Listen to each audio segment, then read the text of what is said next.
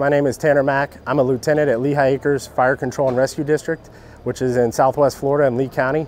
Today we're going to be taking a look at our new Pierce Velocity Aerial. So the first thing we'll take a look at, we went with the Velocity cab. It's a 70-inch cab with a 10-inch raised roof.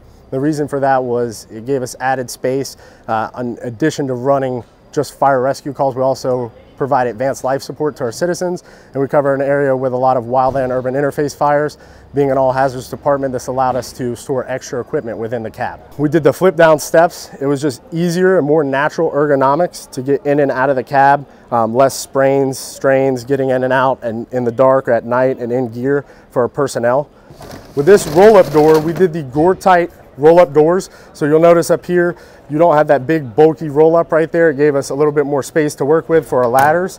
Having a complement of 121 feet of ground ladders right here in this ladder tunnel alone.